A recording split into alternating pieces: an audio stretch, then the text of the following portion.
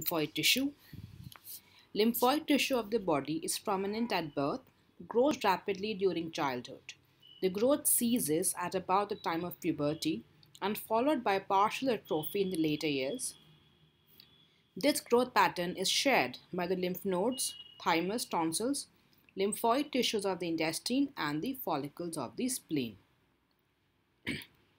However, lymph nodes may enlarge again in response to inflammation, that is, the lymphadenitis, or a tumor formation, like in Hodgkin's disease, lymphosarcoma, etc.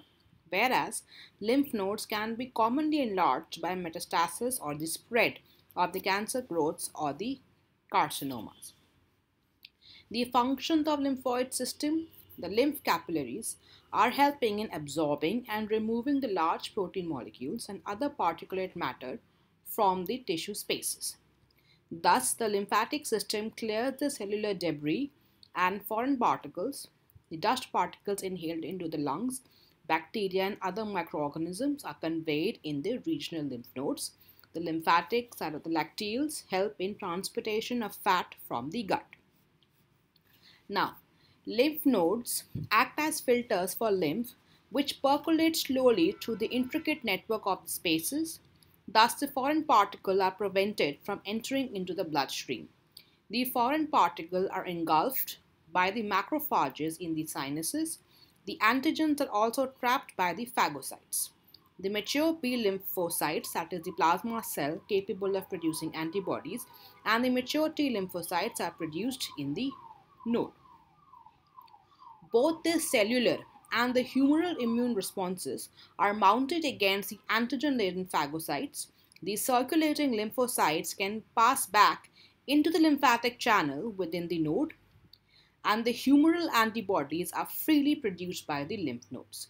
Production and proliferation, further maturation of the B and the T lymphocytes is the main function of the lymphoid tissue. Lymphatics are primarily meant for coarse drainage, including cell debris and microorganisms, from the tissue spaces to the regional lymph nodes, where the foreign and the noxious material is filtered off by the phagocytic activity of the macrophage cells for the final disposal by the appropriate immune responses within the node. Thus, the lymphatic system forms the first line defense of the body. Now, while draining from an infected area, the lymphatics and the lymph node carrying the infected debris may become inflamed, resulting in lymphangitis and lymphadenitis. Lymphangitis is the inflammation of the lymph vessel, whereas lymphadenitis is inflammation of the lymph node. In acute cases, the lymphatics are marked on the skin as painful red lines, leading to the painful and tender swollen lymph nodes, which may suppurate or cause pus formation. Chronic infection, that is tuberculosis, syphilis, cause chronic lymphadenitis. Now, the lymphatics provide the most convenient route of spread of the cancer cells. Therefore, the lymphatic drainage of these organs, which are commonly involved in cancer, should be studied with greater detail and special interest. Now, it is helpful in diagnosis of the primary site of cancer, that is the sentinel node biopsy, helps in predicting the prognosis and classifying the stage of the cancer, and helps the surgeon in doing the block dissection during operative removal of the cancer. The spread of the cancer causes enlargement of the regional lymph nodes, which become fixed and stony hard. Many a times, the primary site of cancer is quite insignificant or even difficult to define, and the enormous enlargement of the draining lymph nodes due to secondary malignant deposits form the most prominent part of the disease. A retrograde spread of cancer cells after the blockade of the lymphatics may occur by a reversal flow of lymph. Splenomegaly is the enlargement of the spleen, mainly due to infections, circulatory disorders, blood diseases, and malignant neoplasm. Causes excessive and premature hemolysis of red cells or phagocytosis of normal white cells and platelets, leading to anemia, leukopenia, and thrombocytopenia.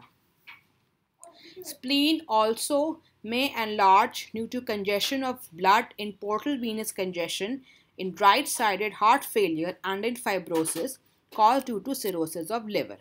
Splenomegaly also occurs to meet the extra workload for removing the damaged and the abnormal blood cells.